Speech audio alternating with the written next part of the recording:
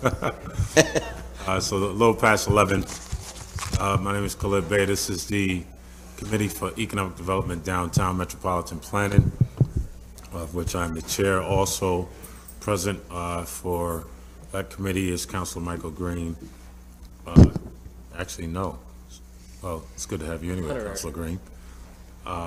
Councilor Carney, Councilor Hogan, Councilor White, who's not here, and in addition, Councilor Michael Green, Councilor Paniagua, and Councilor Driscoll. From the administration, we have Greg Lowe, Chief Policy Officer. We have Chief Financial Officer Frank Oliva, Commissioner Collins. Who else can I see? Joe Barry from Law, and Julie, I forgot. Couldn't see you last week. My apologies, Commissioner Parks. Commissioner of DPW, Jeremy Robinson in the back, and I'm hoping I'm not, Mary Robinson from engineering, and I believe, and Director Rudd hiding in the back there. So, Eric Ennis, I see you as well. So, welcome, appreciate you being here. I believe we only have a single item, a special permit, and I don't see, here he is. Jeff. Good afternoon, Councilor. The special permit before the committee today is for a restaurant at property situated at 471, 489 Westcott Street. The Planning Commission approved the special permit at their meeting on September 20th, and in doing so, granted 6 waivers from the zoning ordinance with respect to off-street parking, driveway spacing, driveway location, curbing, side yard treatment, and the sign regulations. All right. Any of my colleagues have any questions on this item? No. This will be the quickest Economic Development Committee meeting ever. Thanks, Jeff. So, hearing no issues, I'm assuming we're okay to put this on the agenda. Yes. Councilor Hogan, Councilor Carney. Yep. Appreciate it. That was quick. And I believe that we did, in fact, have a single item, so Councilor Green, floor is yours. Jim, is finance next? No, it is neighborhood trust. Well, I'll take that again. So we have a single item for neighborhoods. I'll take that item on behalf of Councilor Allen, who is absent. And so, Commissioner Collins, do you know who's presenting on that item? I think you guys have a single item. Jim, you know what that is? Yeah, and permission for encroachment on Van Rensselaer. Van Rensselaer is the address, 720 Van Rensselaer, I think. Somebody got permits? No?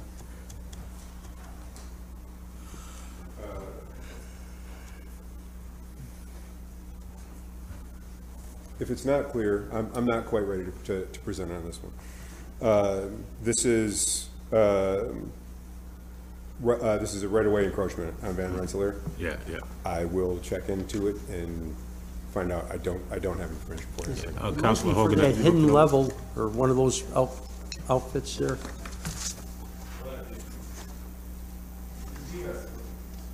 Mendia's got it.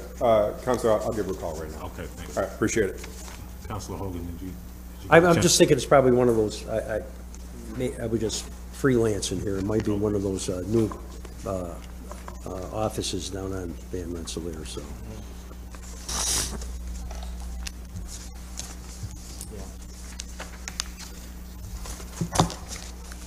I'm okay. Is he holding on it? We're holding on it? No, I think he's seeing if she's available. My position was if you had looked it over and didn't see any issue, then, you know. Yeah, it's at the Iron Pier there. Oh, okay, that's the one Myers that we've Creek. been working on. That's, Yeah. that's perfectly okay. We've been working on that together. That's but- Myers Creek, is that the one? Yeah, right. Myers Creek at Iron Okay, Pier. well, yeah, my apologies. They've been in, That's all right, that's all right. So, been in contact with my office, and we've been working on that together as collaborators, so I'm okay. okay, I can say that I know it's gotten through all the approvals to get to the point where it's in front of the council right now. You good? Yeah, I'm fine with it. Yep. Okay, all right, appreciate it, Councilor. We'll Thank move you. that on. Yeah, to it was the just agenda. an awning to protect the front of the building when people step out in rain and. Yep. When you're dealing with zoning or planning, there's no such thing. Just an awning. No such thing as a simple. Just an awning. This is true. This is true, Counselor. Let's all know that. We'll move that item onto the agenda as well. And now, Councilor Green, appreciate it. Sure, so we'll take over the finance items. First one is a correction to the tax rolls.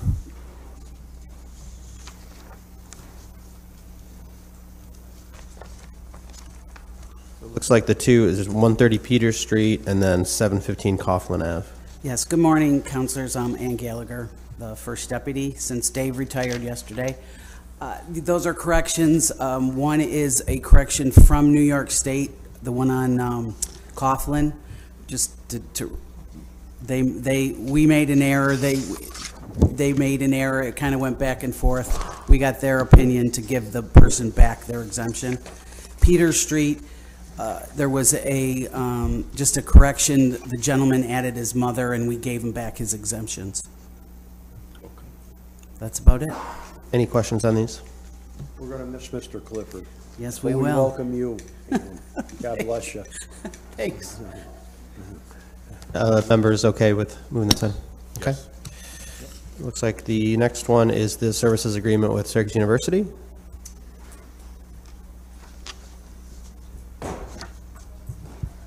Morning, councilors. Frank Oliva, the city's chief administrative officer. Frank, can you pull that forward, the microphone towards, just so I'm not obstructed view?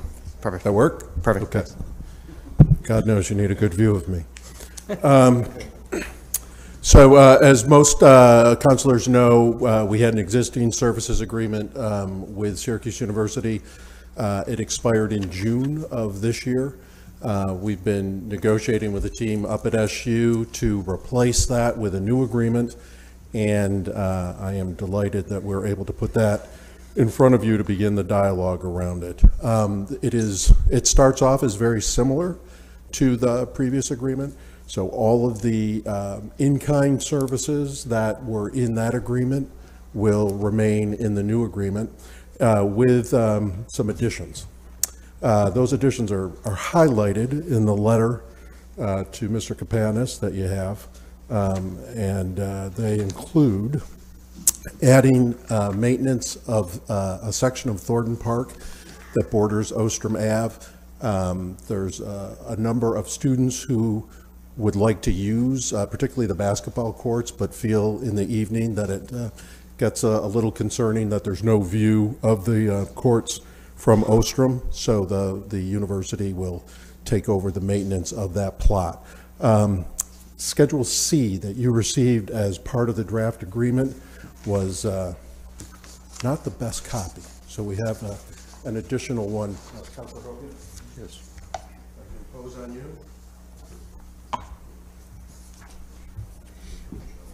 So Thornton Park, that will also include adding the replacement and addition of sidewalks on Ostrom Ave at the expense of the university.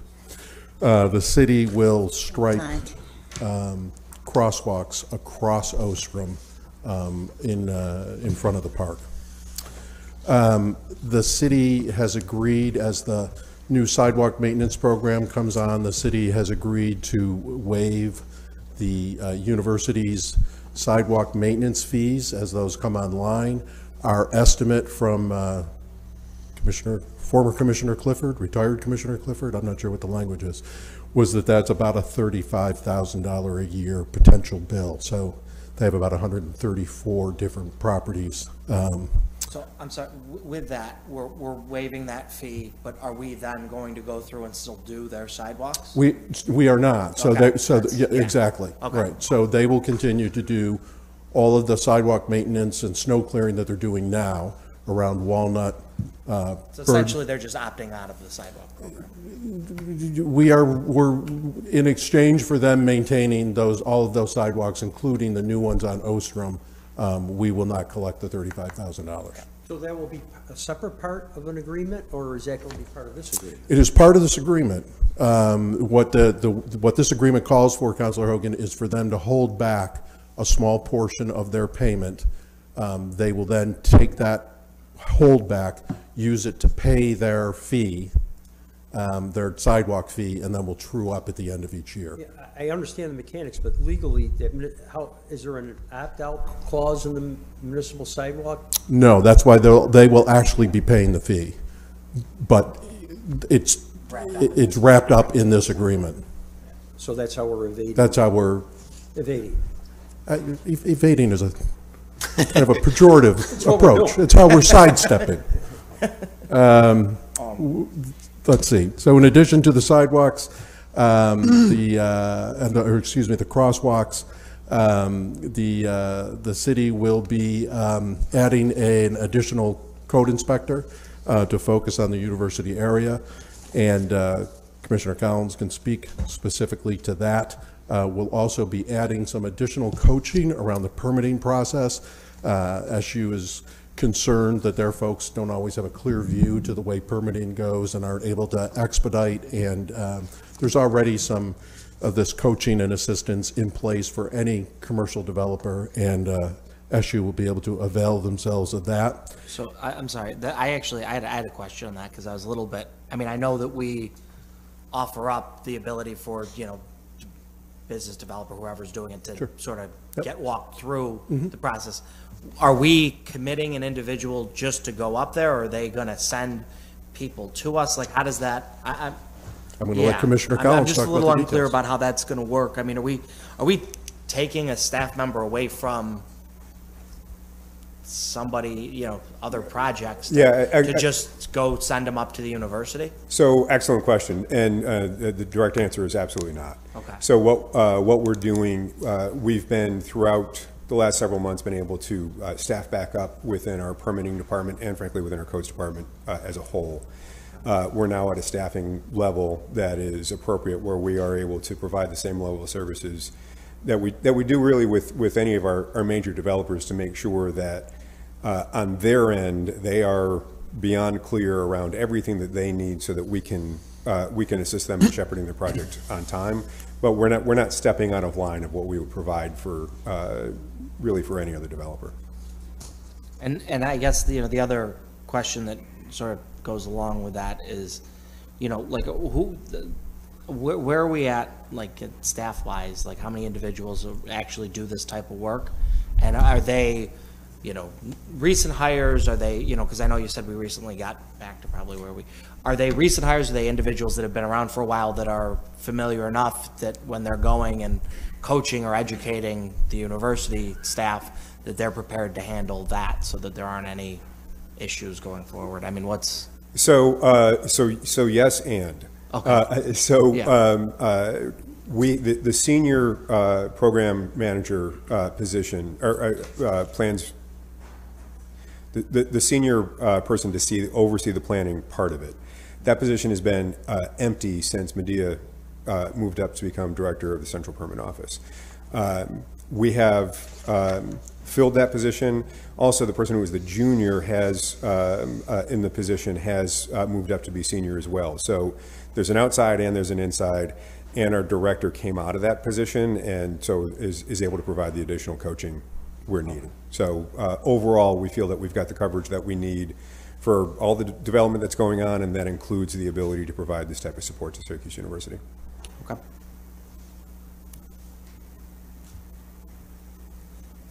Great. One of the more interesting additions to the agreement, as I think most of you know, the Syracuse Police Department has been working really hard to set up a pre-academy cadet program, which would primarily recruit out of the city high schools, PSLA to be specific. That program is not fully developed yet, but once it is, part of the curriculum is for those cadets to rotate through a number of different assignments within the department.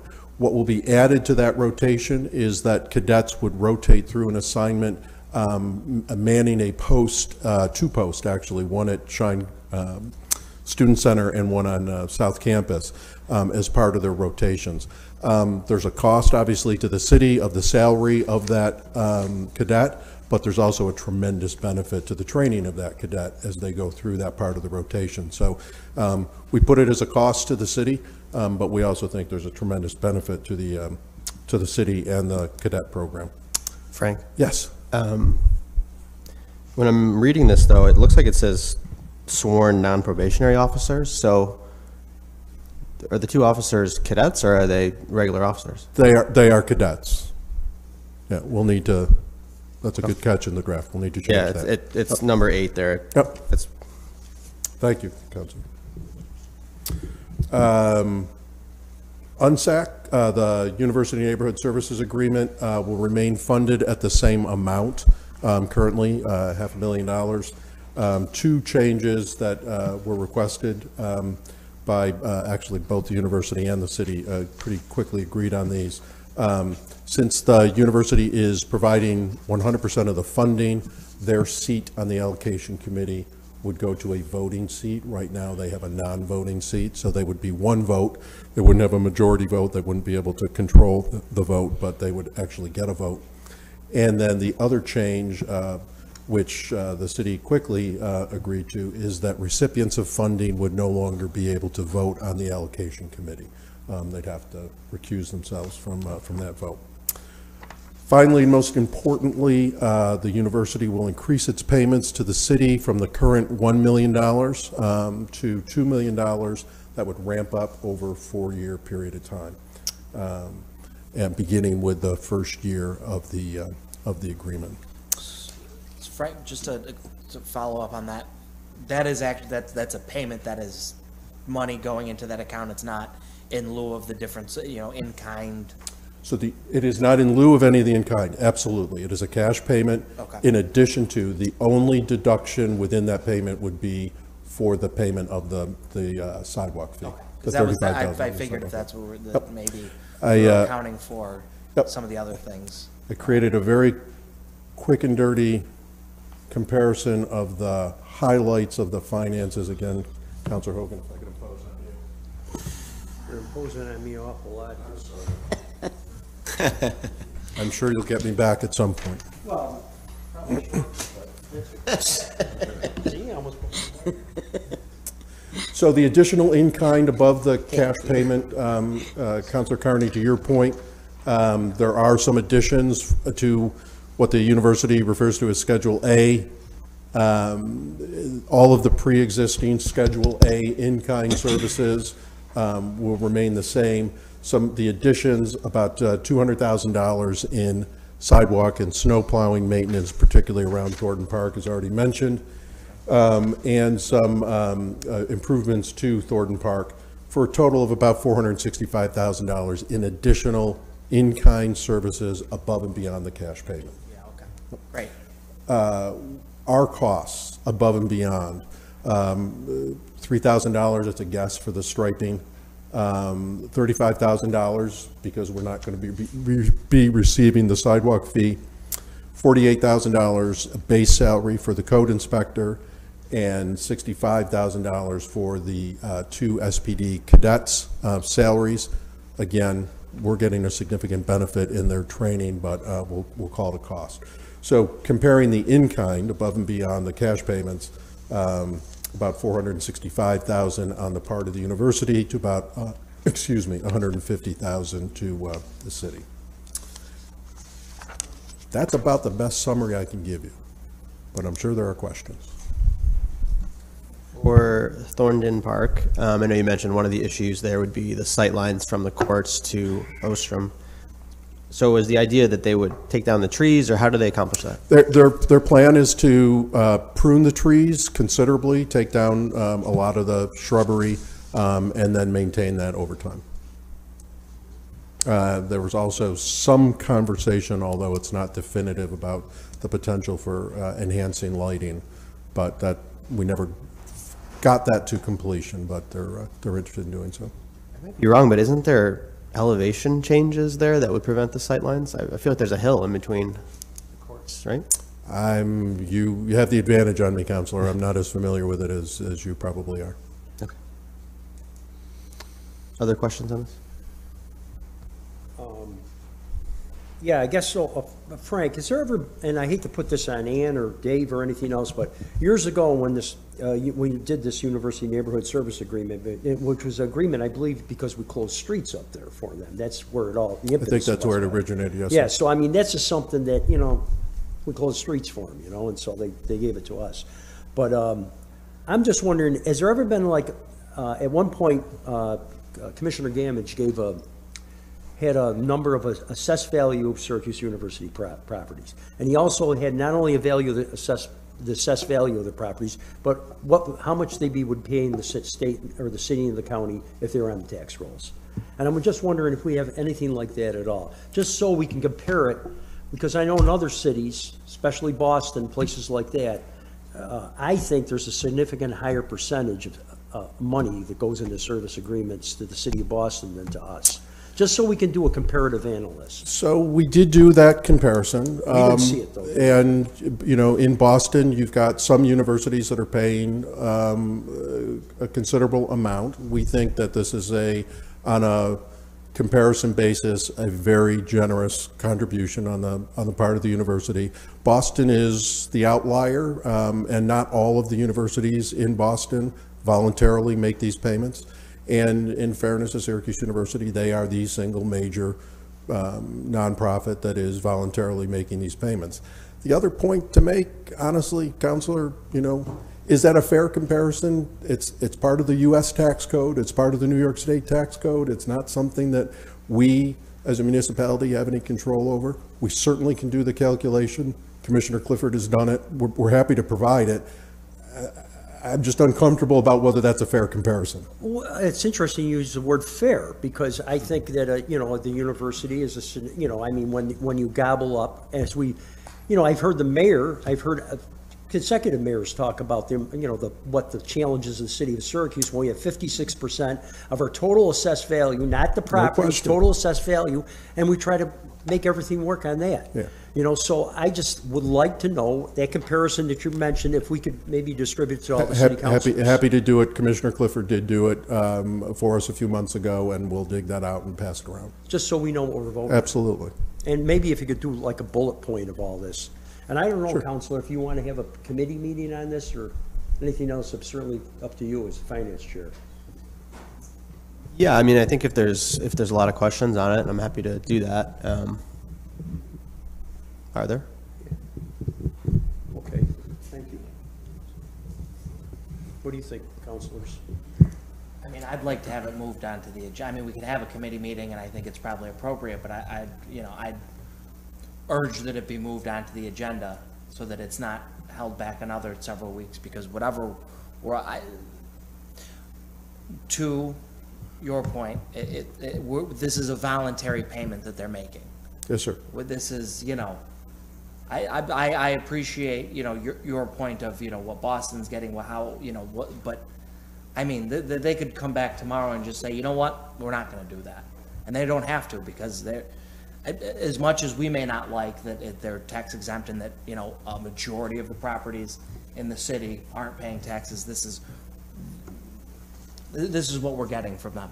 I don't know that, I mean. And they're a big employer, Counselor, and I Yes. understand that, and a lot of their folks come from outside the city, and they use city services and all that, so there can be arguments on both sides, but I think it's important that we know the total amount of it. Can't disagree. facts. Well, certainly, there's nothing inappropriate about transparency. I think, Councilor Carney makes the point about, is the information's important, is the comparison reasonable? I think we can, agree or disagree on that.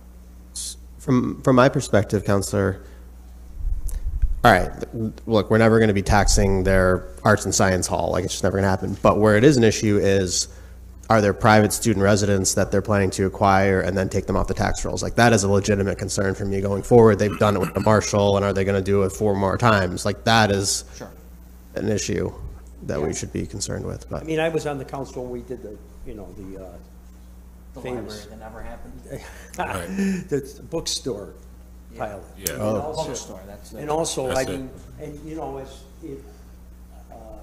as we talk about CITA giving tax exempt, benefits to like student housing, things like that. I think we're all in this together, and as you say, transparency be important here. More information is always better. So my perspective on this, if the members of the committee are okay with it, is we would move it onto the agenda, and then if there's subsequent questions and we want to hold it and hold a committee meeting, that's what I would do with it, if that's okay. I'm good with that. Council weigh in on it? Yeah, I'm fine with moving it onto the agenda and then having, We have to hold it, we'll hold it. yeah, absolutely. All right. Thank you, councilors. Thank you. And I believe that's all for finance, so turn it over to whoever's next. James Conroy, didn't we do an analysis as well on behalf of the council? I feel like I tasked you on that in 2018 or something. That's you. The service agreements? Yeah. Yeah, we have that data as well in the council office, right?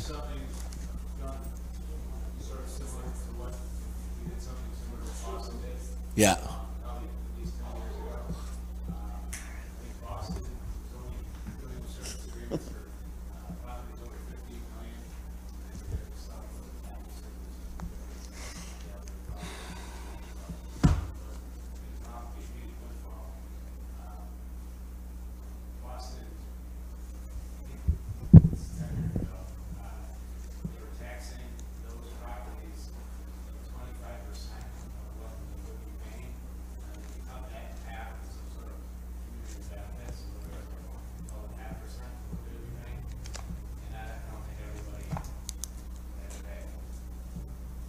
Yeah.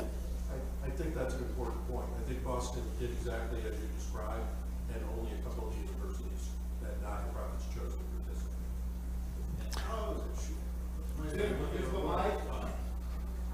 They were asking you if you would use the mic if you're. It's okay. Perhaps if I guess I was just asking if you still, I don't know if you keep those. I know our city emails are not like Gmail where you can just leave everything backing up for years, but if you still have any of that data, it'd probably be good to share in addition with the information that Mr. Cleve is going to share from David Clifford, to share with Councilor Hogan and the rest of the council to get some perspective on what, but as Mr. Cleve has said, it's also important to note that is the standard rather than the gold standard rather than the average of what most American cities do. But it'd be good for context to know in these conversations, as we have our conversations with Syracuse University, Councilor Hogan's point, to look at what other cities do and what the numbers are. It'd be good if we had any more of that data that's still around to inform our own decision making. I would think the city of Syracuse and Syracuse University would certainly want to strive to achieve a gold standard at some point. Yes, absolutely. But I would say, as one of the two council district councilors who represent the district, seeing the contribution go from $1 million to $2 million is definitely seems a step in the right direction. So, Well, we can't confuse the service agreement with UNSAC, but also I think it has to be clarified just for those hills of the discovery that we have currently on not the total assessed value of non-taxable properties owned by non-taxable entities is over $3 billion. So this was on the heels of that story that ran as a result of the council trying to determine where we were not generating revenue.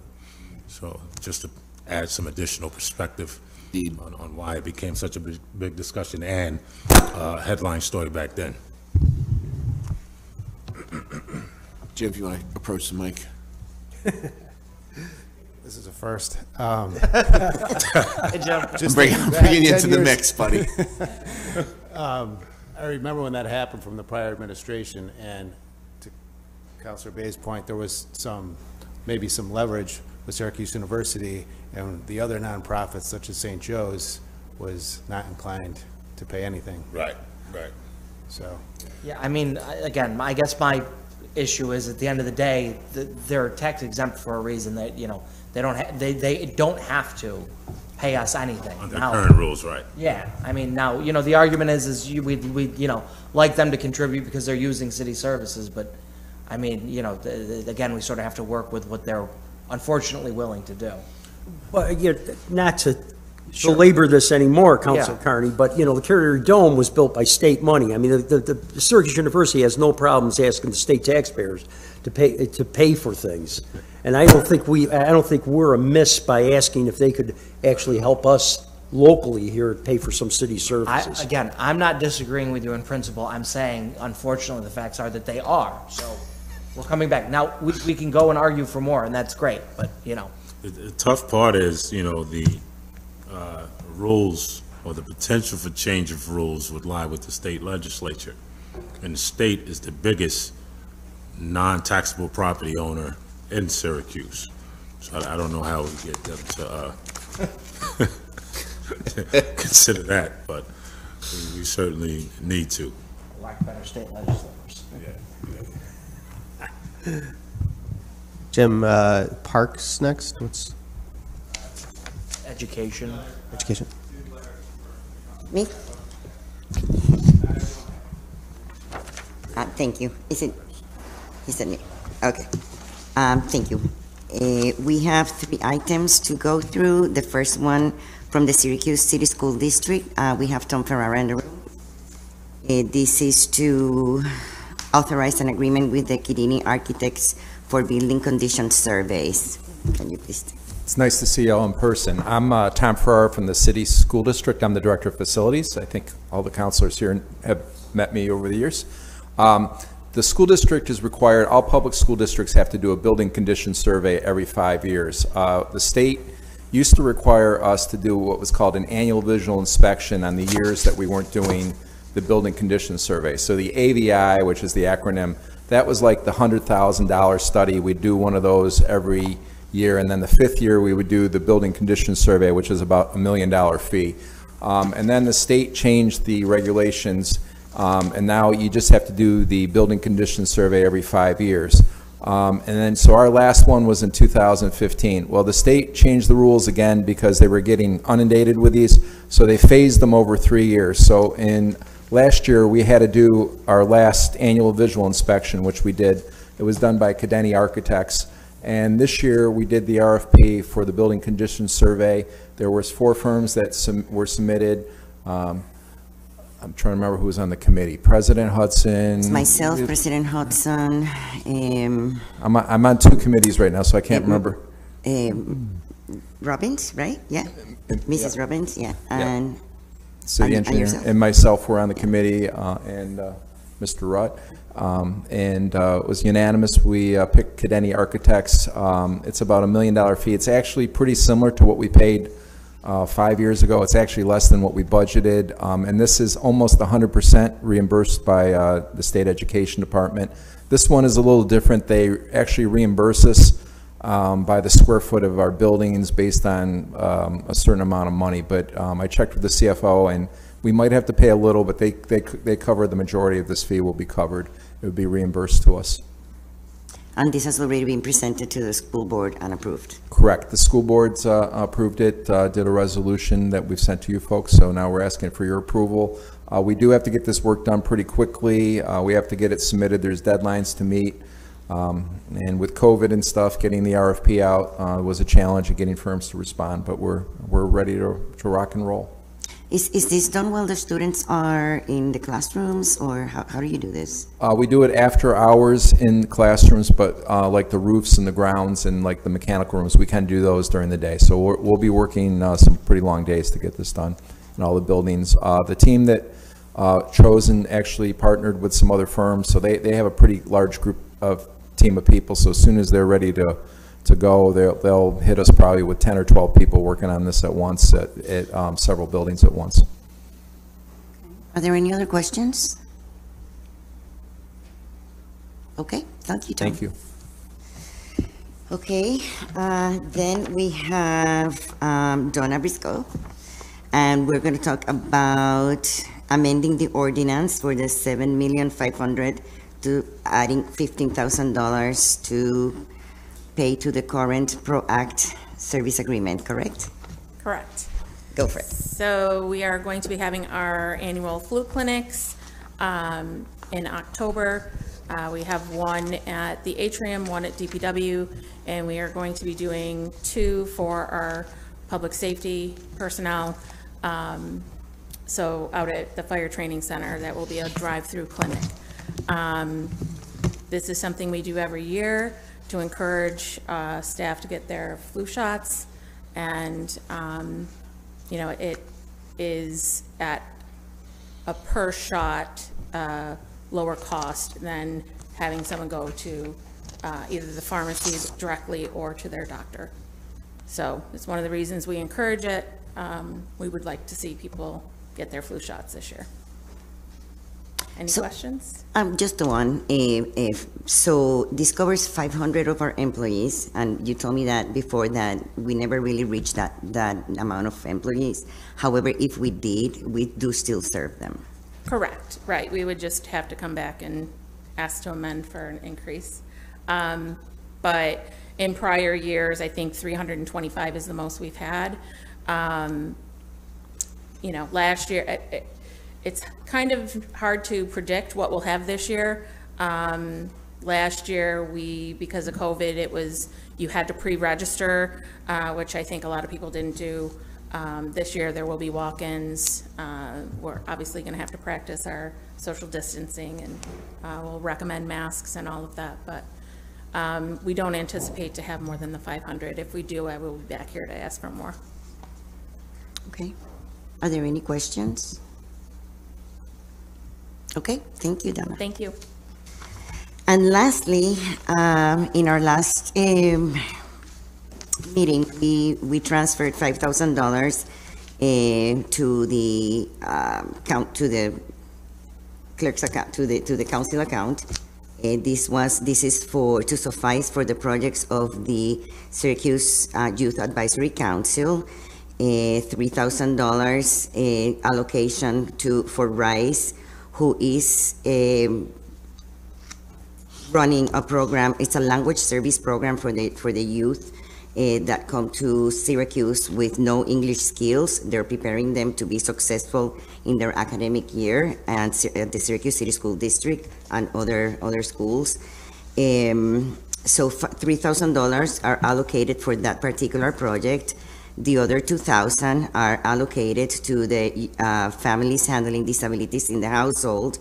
They have created a how to access manual, these services from the community, and this will be presented in different agencies and language appropriate so that they can access the services that they need. So this money will be holding, Rice will hold this $2,000 in an escrow account until the Youth Advisory Council comes with the 3 quotes that I've asked of them for the print of the manual. So are there any questions about this? No? Are we okay with doing this? Thanks for your work on it, Councilor Paniagua. Thank you. Okay, that's me. Thank you.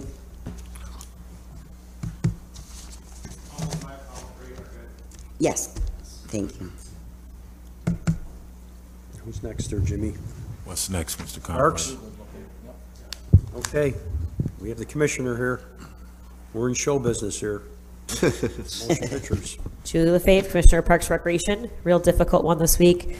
Authorized payment for $3,000 for movie licensing so that we can show free movies. Starting with, instead of our haunted house, because we feel that's still a safety issue, we're going to show a movie instead under Burnett Turf. Adam's Family, but we figured instead of coming back here every season, just $3,000 so that will get us to the end of the fiscal year so we can plan more events.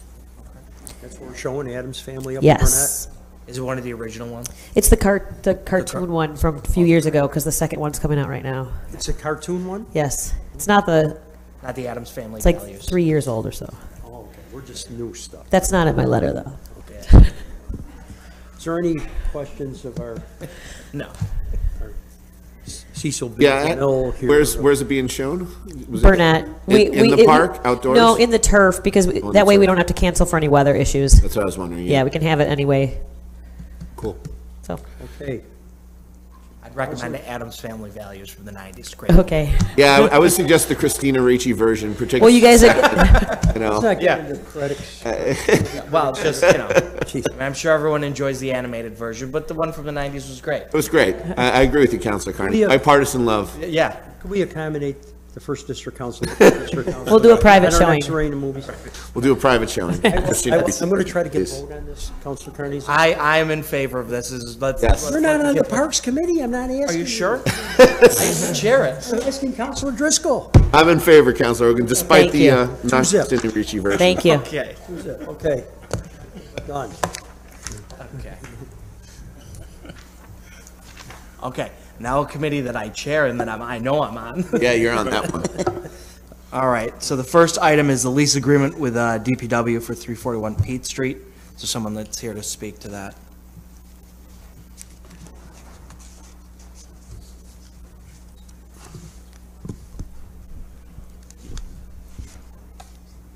Oh, do you want to? I don't know. Is someone else handling Councilor Majokes? Sorry. Oh, yes, sorry, I am. Well, he has one item, so I don't know if there's someone from the police department just to speak to that. So, because I don't know, do we want to go with Councilor Majokes now? Is that what we're doing? Yeah, you might as well. Yeah, we can get it out of the way. Does anyone care to speak to it? Frank? So this is actually it is both a police and an IT item, which is why I'm here. The police department, as the city, had a long-standing contract with MA Pulse, and they provide most of the IT consulting hours at the police department. We did that through a piggyback contract with the county. At the end of last year, the county changed the way they contracted with their IT consultants. Instead of individual contracts, they rolled them all into one.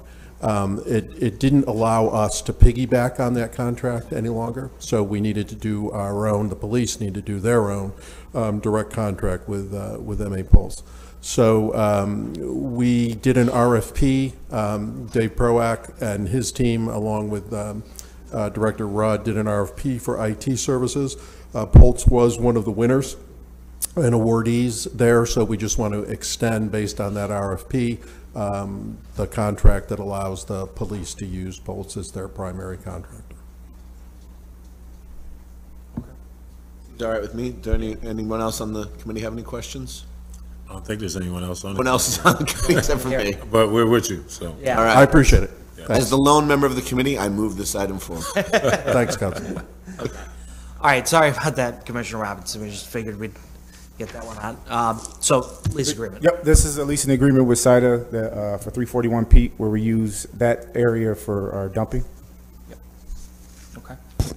Any questions or concerns about this one? Okay. Motion to put it on. All in favor? All right. Thank you. Okay. So the next item, a renewal of the agreement with JMT. Neil Burke, Department of Public Works.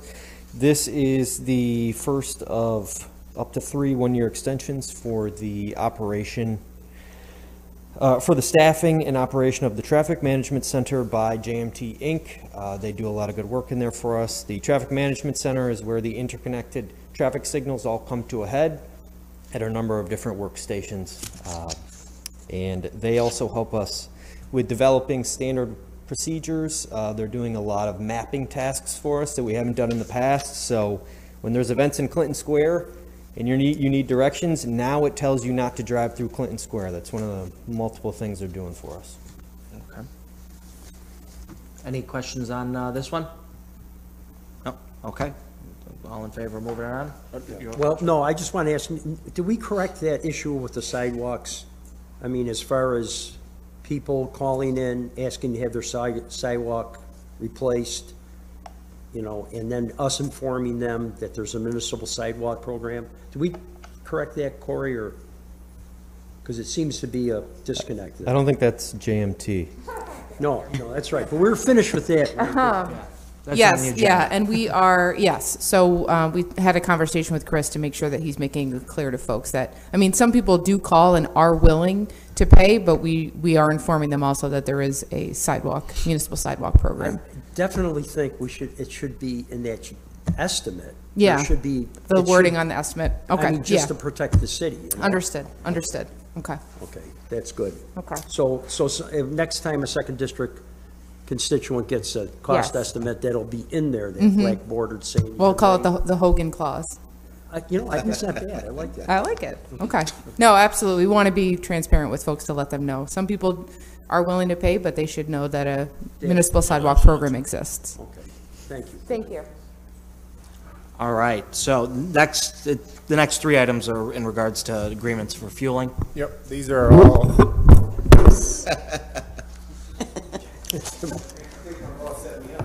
That'll be $100. Oh, well, charges of the service agreement, that's you. Yeah, all right. Well, how do you move this, James? Oh, bend it. So in the middle? There we go. There we go. All right. So I'm a little taller than she is, so. These are all fuel agreements with the county, the school district, and the housing authority, where we bill them for the fuel plus 6 cents per gallon admin charge. Okay. Any questions on this one? Or these three, I should say, because they're all essentially the same thing, just different entities. No? Okay. All in favor, we'll move all three of them onto the agenda. For the record, I like the 90s Addams Family as well. That's right. I'd say I like the Bears, lanyard, but go Bills. Yeah. Yeah, you should. All right. Agreement for parking spaces in the Fayette Garage. Afternoon, Counselor. So this is entering into agreement with Little Dakota LLC, who are just taking over the building. We had an agreement with the previous building owner. So this person is, the new owner is just entering a new agreement.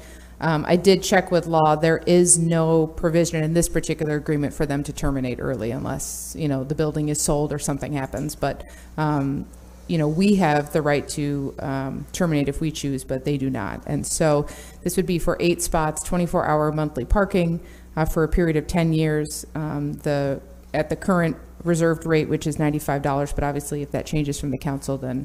And it's just the same 8 spots that the previous? Yes. No. Yeah, it's just transferring who we have the agreement with. Okay. Are there any questions on this one? What building is this? What's that? What building is it? It's the 315 Montgomery Street.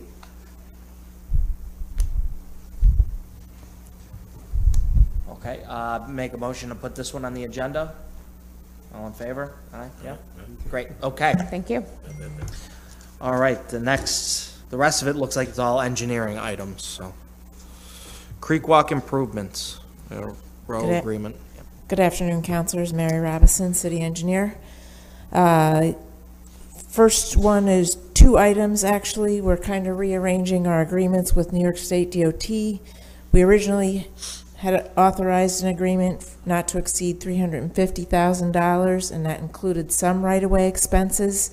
So we're reducing the $350,000 agreement down to $303,000 and doing a separate agreement for $47,000 for the right-of-way expenses. And the reason for this is DOT wants a separate agreement because they do the right-of-way acquisition for us, and we pay them our 20%. And the rest of the agreement, we incur all the expenses and then get the reimbursement. Okay. So it's kind of, we're shuffling money from one agreement and splitting it up into 2 agreements. So instead of one agreement for $350,000, we have an agreement for $303,000 and an agreement for $47,000. All right. Are there any questions on this one? Seems fine. No? Okay, we'll move that one on.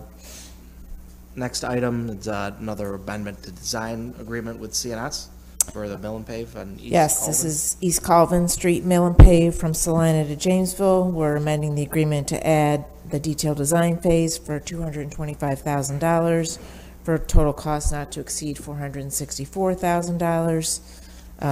We are getting 80% reimbursement from the feds, 15% Marchicelli, and then 5% local. Okay.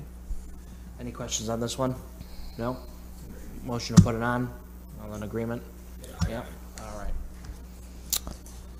The next item is for the downtown streets mill and pave. The project's currently in construction. We're doing work on,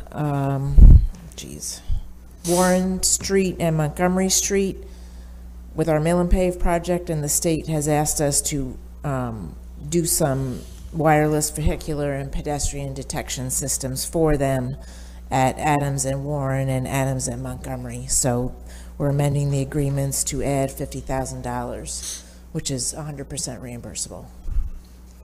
Any questions on this one? Nope. Okay, let's go on to the Meadowbrook Sewer Study grant.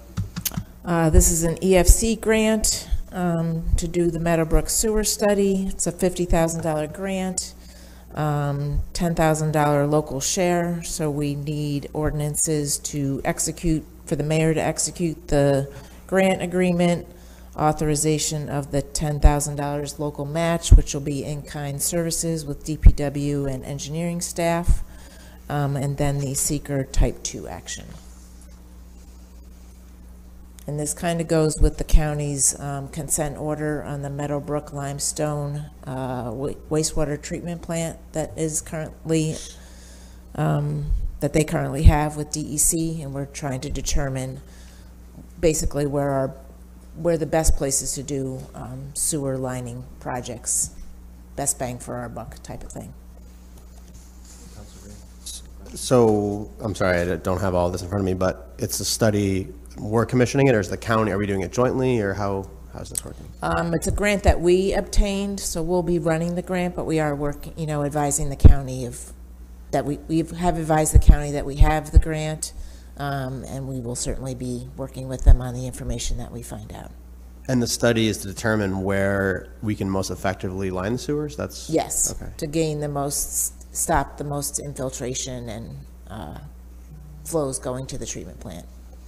Because I just remember a couple of years back, and part of this discussions was, the county has the consent order because of the wastewater. And part of the contributing factor is the fact that our sewers do have leaks, right? And that's part of it. But also the county's in charge of wastewater, and they could spend money on an additional treatment plan if they wanted to. Right, but I believe the consent order has them committing to doing so much inflow and infiltration projects to eliminate that part of the problem. Yeah, I just want to make sure we're in control. I don't want it to be a situation where the county gets the consent order and then they immediately turn around and be like, and it's the city's fault and you pay for all the, I just want to make sure we're always on top of that a little bit. Yeah, we have been talking with the county and we're open to doing something with them, but we thought this study would be good information to have so that we knew the most effective areas to spend any money. Okay. How much of the ARPA money has, in discussion or in practice, is intended for addressing? Is this study in any way incorporated into trying to make some hay while the sun shines while we have the ARPA money? I don't think any ARPA money to date has been allocated. Yeah, no. That's what I was going to say. I haven't heard any discussions. I was just curious if we had that on the radar, if that was in the plans. I think part of it is also a waiting to see. Part of the reason why there wasn't as I think waiting to see whether or not the infrastructure bill comes through, I think would allow us to put some more funding into sewer and water infrastructure. Obviously, there's a significant amount of ARPA money that's going towards water infrastructure, but a smaller percentage going towards sewers, because I think we're really hopeful that that the infrastructure bill will come through and be able to make available funding to us, but at the same time, the ARPA plan is a plan, and so, if we do need to pivot to address some more of our sewer infrastructure, if the infrastructure bill does appear to fail, then, then we can reassess at that point. So, but I think we've all got some hopes in the infrastructure bill. A lot of hopes. Yeah. There's no harm in hoping, right? Does the infrastructure bill allow the construction of lacrosse or soccer stadiums? A lot of hope for a lot of infrastructure. Only if it's in a suburban area. Oh, okay. Good to know.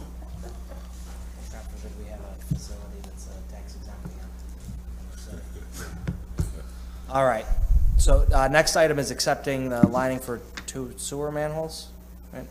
Yes, this is the rescue mission project, which is now called the PIDA multi-use project on Solar and Division Street, and they'll be lining 2 sewer manholes and replacing 2 framing covers on the 700 block of North Clinton. Any questions on this one? Let's serve it. No? Okay, great. We'll move that on. Next one is, again, accepting the lining of, for the Wellington Place Apartments. Yep, and this is all to meet the county sanitary sewer one-on-one offset, these three items. So this was to line the sewers on the 300 block of Foreman and the 800 block of Wellington Place, lining 15-inch sewer and 2 sewer manholes. Okay, any questions on that one? On those three, actually? No? Okay, we'll put those all on, and I believe those are all of my items. I do have the revocable permission for.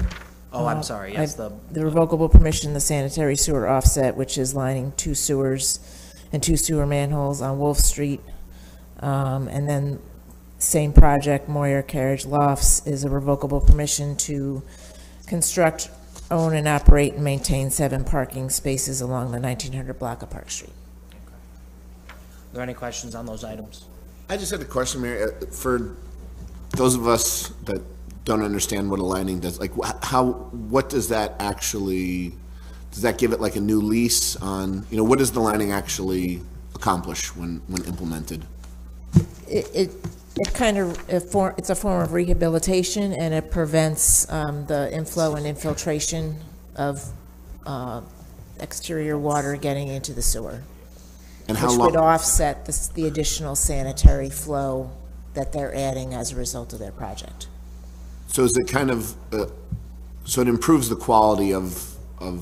It improves the structure, Yeah. and also prevents leaking pipes. And how long does an upgrade like that last generally? I know it's probably hard to say, right? There's probably a variable, but if you had to say on average. I'm not really sure, but I'd say at least 25 years. Okay. I think I've read that. Any other questions on the lawyers? I just got a question of maybe Corey.